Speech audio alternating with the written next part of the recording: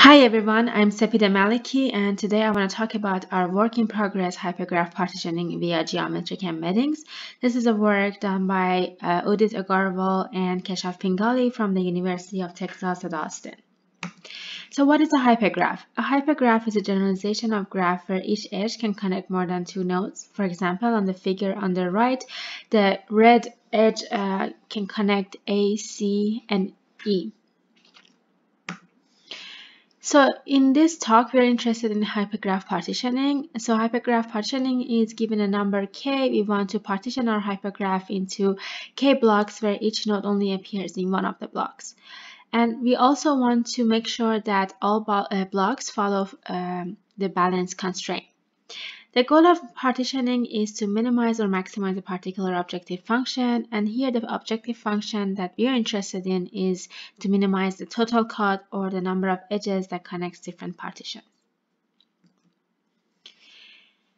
There are many applications to hypergraph partitioning, but the one that motivated us appears in EDA flow. Hypergraph partitioning appears in multiple places in EDA flow, from logic synthesis to floor placement. And there exist many approaches to hypergraph partitioning. We have topology-based methods where we use the node connectivity, or we can use geometry-based methods where nodes in this method are points in RD. So our contribution in this paper is that we use machine learning to learn geometry from topology of the graph. Basically, we want to transform the nodes of our hypergraph into vector space, and we call this process embedding. We use the geometry to enhance our previous hypergraph partitioner bipart, which is a hierarchical hypergraph partitioner. Hierarchical hypergraph partitioning consists of three phases: coarsening, initial partitioning, and refinement or uncoarsening phases, and we use this geometry information to improve the quality of this partitioner. And finally, we provide a general approach to exploit geometric information in hierarchical partitioners. This slide summarizes our work on how to use machine learning to map these nodes of the hypergraph into vector spaces. Basically, what we do is that we start from a hypergraph. We do a random walk on our hypergraph to gather the samples. Once we have the samples, we run some skip-gram neural network to transforms these nodes of the hypergraph into vector space.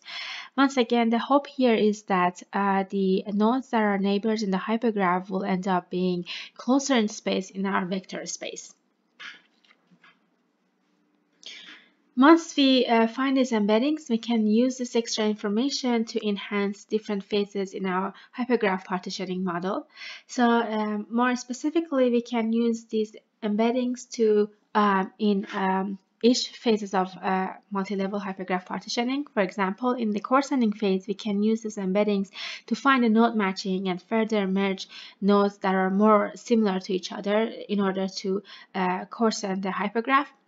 In the second phase, in the initial partitioning, we can use this embedding to do geometric-based partitioning, such as spectral partitioning. And finally, in the refinement phase, we use the embedding to refine our partitions. And more specifically, we use these embeddings to swap nodes in partitions and we're prioritizing the nodes that are further away from the centroid of these partitions compared to the other partitions. Here I show some results by adding the extra embedding information to our previous work, which was a topology-based multi-level hypergraph partitioner. On the left, we have hypergraphs. We have 5 hypergraphs, and on the right, I compare the quality of this hypergraph before and after we use extra embedding information. And as you can see, in almost all hypergraphs except one, the quality has improved. So in this talk, I give a topology infer geometry using machine learning. We use geometry to enhance topological-based hypergraph partitioning scheme. And if the geometry of the circuit is available, we can use that instead of computing the embeddings.